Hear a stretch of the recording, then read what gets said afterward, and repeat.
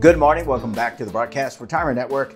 This is BRN AM for Tuesday, February 13th, 2024. And our top story today, what's driving higher fast food prices? Joining me now to help break it down, Dave Anderson is an economist with Texas A&M University. David, it's always great to see you. Thanks so much for joining us from the program this morning. You too. Thanks for having me out with you today. Yeah, we appreciate it, and we know how busy you are. You not only do you teach graduate economics, but also you're traveling to different associations and talking about what we're going to talk about today, which is the market as it relates to food. Dave, I don't know if you've been to your local fast food restaurant. I certainly have not necessarily gone out to fast food, but I've seen restaurants and the prices are really astronomical. I mean, a basic burger from McDonald's, for an example, is $18. Want to get your reaction to that, and then we can talk about the who, the how, the why. Yeah, well, I think my first reaction is, costs are higher, prices are higher. And in fact, like you said, sometimes you go to a place and prices are shockingly high, particularly if you don't go very often and you remember what it used to be. Then I think we're all been in for a pretty rude shock, I think. And as you notice, that $18 McDonald's or Big Mac meal at that one McDonald's location, that's pretty shockingly high. And how do you go there with your family if that's what the price is? It's pretty tough, I think. Yeah, I think it makes a big dent in anyone's pocket, but especially those maybe who are struggling with inflation. Dave, what I'd like to do, I mean, you are an economist by trade. You have a lot of experience in agriculture and food. I want to break down some of these expenses. So let's talk about, we're not going to pick on McDonald's. I just use them as an example. They're not a sponsor. Right. I'm not advocating for people to go out and get Big Macs or not. But I kind of like a Big Mac from time to time, although $18 would make me think twice about that. But let's talk about what goes into the cost of the Big Mac or the burger or for any restaurant. So let's start with labor. Let's start with labor, because that's a big part. You need to hire people to produce the Big Mac, take the raw materials, put it together. Let's talk about those wages. How are we doing in terms of wages at some of these fast food restaurants? Well, we certainly see wages that are going up and across the entire economy. And we certainly see even where some states have passed laws to increase their minimum wage, yet sometimes those minimum wage laws, by the time those have been passed, actual minimum wages at places, restaurants and all, are actually higher than that already. And so we might question, what's actually going on there. But certainly that becomes something easy to cite or note in as we look into, why are costs higher. Certainly labor costs are higher. But one of the things I always try to remind myself, certainly that's a significant portion of costs of delivering an item. But I also try to remind myself that higher wages are also somebody who's working there making more money, and that's not necessarily a bad thing. But if we're looking at the cost of this item, costs are higher than they used to be. Right. So that's certainly part of it. And that's a significant portion of the total cost of, say, that hamburger. And in fact, many times the underlying agricultural commodity price, the beef, the wheat into the bun, many times those are a very small percent of the total cost. And so we often see those cited as, well, commodity prices are higher. They may be, but typically that's a very small portion of what the overall cost is.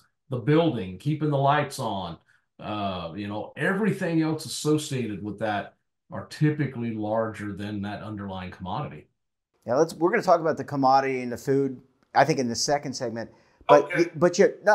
I'm glad you brought it up. But I want to also talk about the automation that has been going on. So a lot of the people that look at the cost, they say, okay, you need people to create the burger. Maybe you can do some of that automation. But when I go into a McDonald's or a Taco Bell, it's been a little bit of time. I go to McDonald's for coffee from time to time. There's now a kiosk.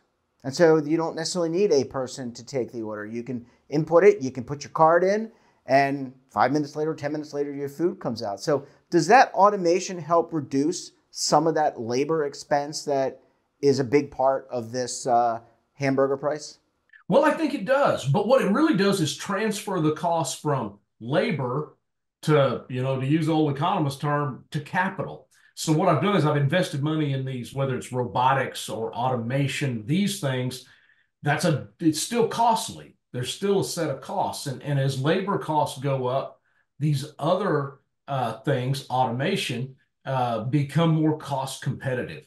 And I think another big part of that is not necessarily the labor cost, but it's just their availability, the reliability of labor. And, it's nothing new that we've often talked about really a shortage of workers, a shortage of labor in the U.S. in a lot of industries. And that's nothing new since the pandemic. And so as we have a shortage of workers where we can't get workers, simply because they aren't there. What do? Well, other automation, whatever, becomes a more effective alternative. And so we see more of that. The kiosk, the app, with a lot, I mean, so many places you can order your stuff on the app and you just pop in and pick it up.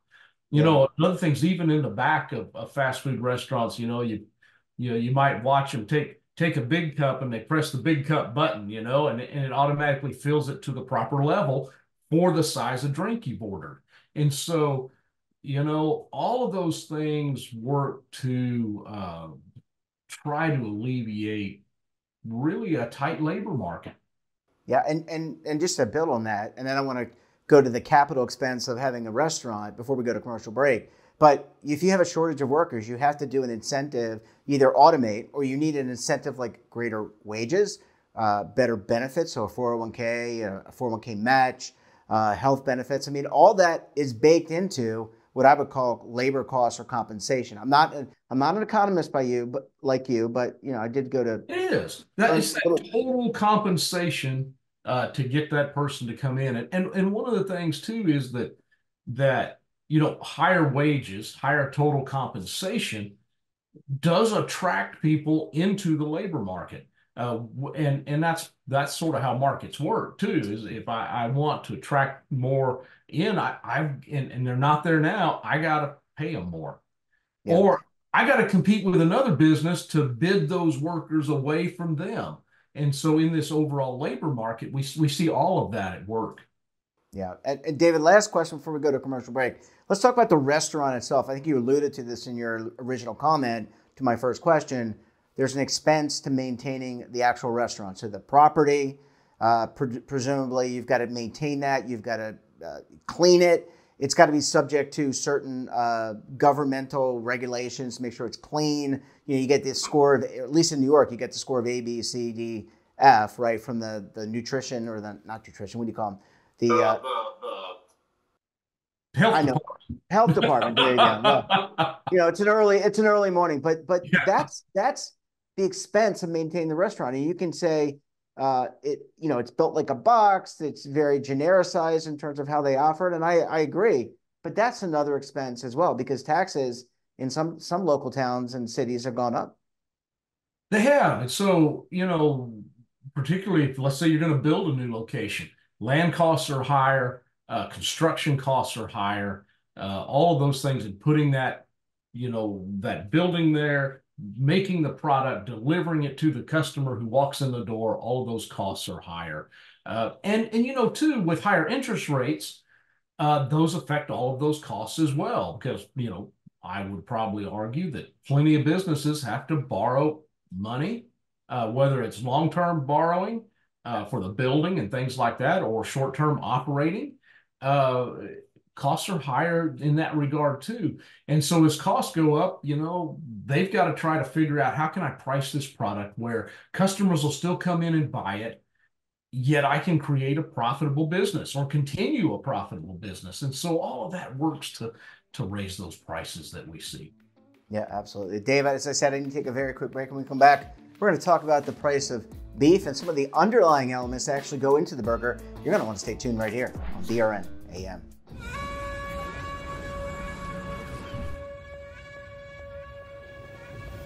Imagine a new television network that will make you richer, healthier, and in control of your financial future.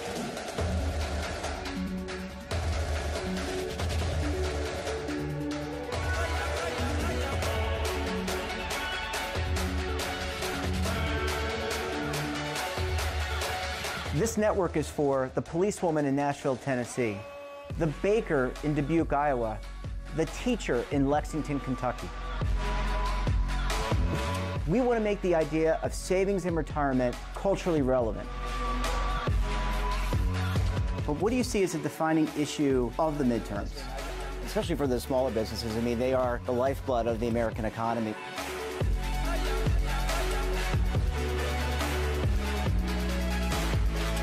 Featuring exclusive interviews, current affairs, and docuseries. 33 years old, you retired early. The philosophy is money only matters if it helps you live a life that you love. But you got to start thinking about retirement as soon as you get in. The Broadcast Retirement Network will drive very high engagement with premium partnerships. So this isn't retirement and savings for your parents or grandparents. This is for all Americans. And we're going to change the way you think about money.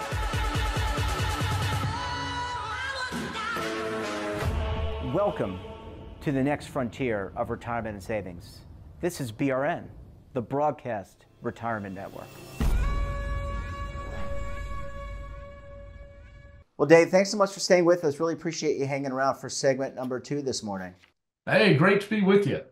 And I'm not going to pick on McDonald's now. I'm going to talk. Do you remember Where's the Beef? The Where's the Beef campaign? Clara Pell, I think, was the name of the woman. I think that's right. Long gone. She would say, "Where's the beef?" So I think that was that Burger King or Wendy's? I don't remember. I think that was a Wendy's ad. It was a Wendy's commercial. So that was a great ad, and she got a lot of fame. All right, let's talk about the price of the materials that go into. We talked about labor, capital costs like the restaurant, maintaining the restaurant, the price of labor to build the restaurant, all that kind of stuff. Now let's talk about the ingredients. Let's start with cattle. You speak regularly. This is an area of expertise for you. Let's talk about the beef that's in that patty. Where do we stand with beef prices lately? Well, overall, beef prices are higher. And it's really driven by a supply side idea. We've got fewer cows in the U.S. In fact, USDA released a cattle inventory report just last week that showed we had the fewest number of cattle in the U.S. since 1951. And so, but I think one of the keys is we have an industry that's much more productive than it used to be. So while we have fewer cattle, we produce more beef per animal. But overall, we're producing less beef, and it's really driven by drought in much of the U.S. that has forced ranchers to sell off some of their cattle. So that's reduced animals. It's also a reaction to what were very low cattle prices that really were below many producers' costs. And so you're not going to make up those losses on volume. So we've cut our herds there as well. And it's really this interaction of the environment that we're in, drought, and economics. And so ranchers, producers were producing less beef.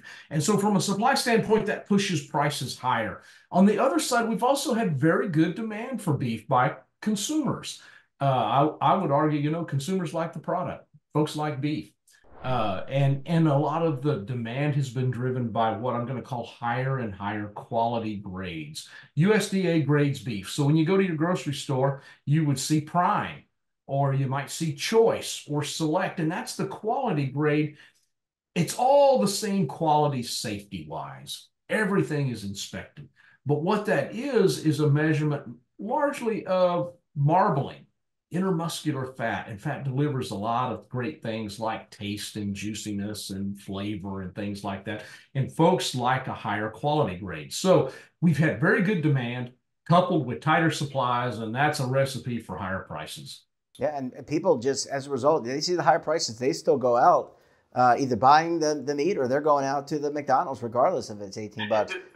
They have been. They have been. And so it's, I don't know if it's the function of it, they just want to eat or they just like the burger. Let's talk about some of the things that you build around for the burger. You got tomatoes, you got lettuce, you got pickles, you got onions, you got the bun. without getting into too many weeds here, pun intended, what about the price of those condiments, the mustard, the ketchup, the mayo, plus the other things I just mentioned? Yeah, I think some of those are pretty interesting. For one, we might look at the bun, for instance, and there's an old statistic where some folks at USDA went into and they looked at they took the price of bread and they figured out how much wheat went into that loaf of bread, and there was actually more money in the packaging than there was in the wheat that it required to bake the loaf of bread. And so, even in something like the bun, the wheat part is a very small portion of the total amount. Again, just like a restaurant, we've got to mill the wheat, we got to turn it into flour, we've got to bake it, we've got people involved in all of that, and we got to truck it to where all of us customers are going to buy it. And so there's a lot of other costs in there, but that's dependent also on the underlying cost on gosh, drought where we produce wheat, high fertilizer prices. We don't have to fertilize the crop. And so as those costs go up, those basic costs of production and environmental factors like are you in drought or not affect yields, which then affect prices. So really across all of our those commodities, where we produce fruits and vegetables, what's the weather like in the growing season? Do we have drought? Have we had floods? Those contribute to a lot of volatility in prices. And I'd point out something else too. We import a lot of fruits and vegetables in the U.S. In fact, we for some items we import way more than we produce ourselves, and it's because we just don't produce as much of that. We get it from other places. We get a lot of fruits and vegetables from Mexico. And so when we this broader discussion of the border and how we control the border and what comes in and the how fast it can get through the border through the inspection processes, all of that affects prices and costs for many of the fruits and vegetable items that we sure like a lot. Well, just to type, and I appreciate that, David. I think this has been a very thoughtful discussion. I think a lot of people. No, it's good. That's good. And I want to kind of close out with your thoughts about. We know that the Fed has said that inflation has been tamped down. I think they're looking potentially. I think the March rate cut's off the table. I think the May rate cut may be off the table.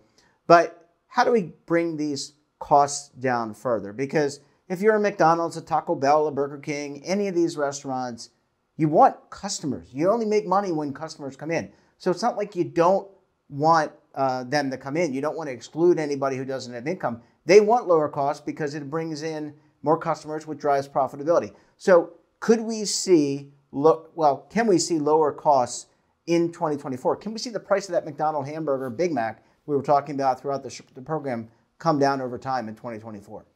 Well, I think, if we look at the data that's out there on retail prices and the various components of the consumer price index across food, we see those declining. Really for the last 6 months, those prices are coming down. Now, the level's a lot higher than it used to be, as I think we're all aware. But the prices are actually falling for most food items, particularly meat, dairy, things like that. They're actually coming down. So that's a positive. On the feed side, what we feed livestock, we have corn prices that are dropping dramatically compared to a year ago, but it's because we produced a record large crop last year. And so we've got abundant supplies. And so that cost component is coming down. One of the ways we get lower prices is,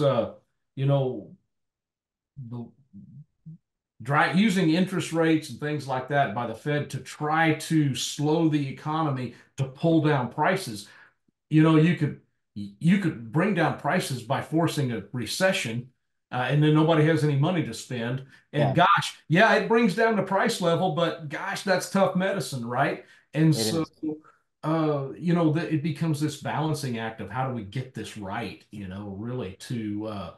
But on the other side, I would say, there's a lot of good things in the economy. It seems like we have a growing economy. GDP, gross domestic product, is growing. Inflation rates are coming down. Unemployment's pretty darn low. and real wages are increasing.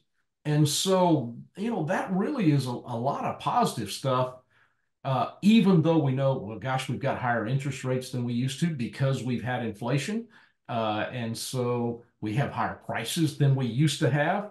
And so, sometimes it's worth trying to remember that I think there's a lot of positive in the economy too, that certain, a growing economy helps all of us. It's a heck of a lot better than the other way. You're right. A rising tide lifts all ships, I think President Kennedy said, and that couldn't be more clear. And it's really easy to demonize one aspect without unpacking, like we just did for about 20 minutes, what goes into the cause.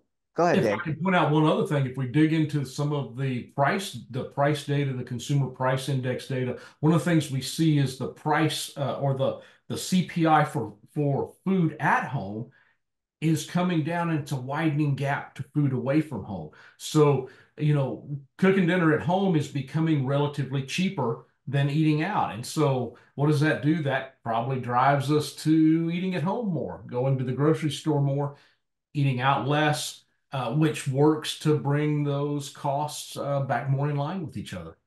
Absolutely. It is a multiple dimensional variable equation. David, we're going to have to leave it there.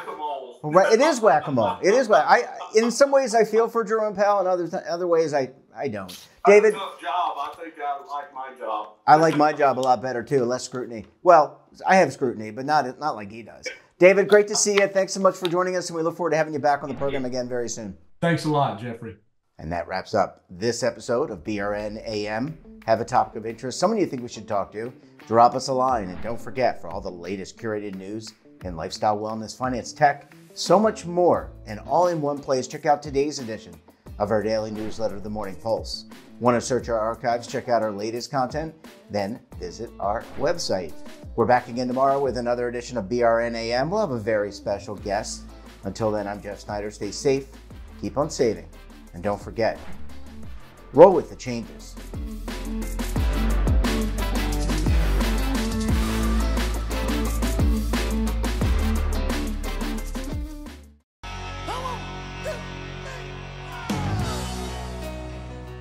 Now is your opportunity to co-create content around any topic on the first lifestyle and wellness network. Reach a global audience through our platform and co-own exclusive branded content.